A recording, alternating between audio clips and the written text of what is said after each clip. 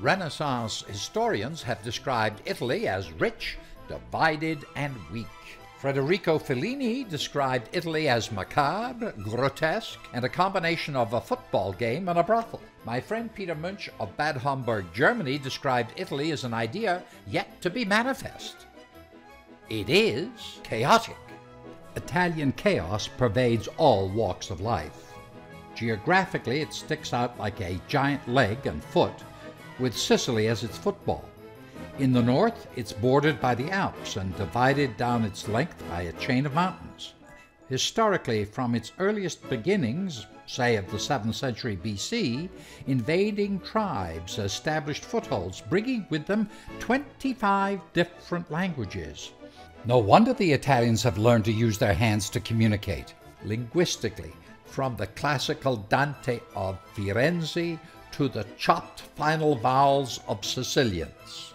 Finally, politically, from the rise of the rivalry between the city-states and the papal state, and the various kingdoms, dukedoms, and dictators, all the way to the present, where there are over 200 political parties. Adding to this historical chaos is the economic disparity of the rich industrial north versus the poor agricultural south. All this feeds into the need for the Neapolitan Camorra and the Sicilian Mafia, and, perforce, requires 4 levels of police. La Polizia, or federal police, with its visible subdivision La Stradale, or highway patrol. La Polizia Municipale, with its subdivision Vigili Urbani, the white pith-helmeted foreign language-speaking ones you see in Roma and other major cities. Guardia di Finanza, and finally the military police, or Carabinieri, who don't speak Italian but only Carabinieri. To seemingly keep everything and everyone in its place is the Vatican. Fat chance. Even they have their inner machinations, but that's for another time. Bureaucracy is a way of life in Italy, made especially more so by its chronic socialism. An American worker in Rome, for instance, rents an apartment at a higher cost than an Italian. In order to establish legal residency, he must find a legal resident who will allow him to use his legal residence address as the American's illegal legal address.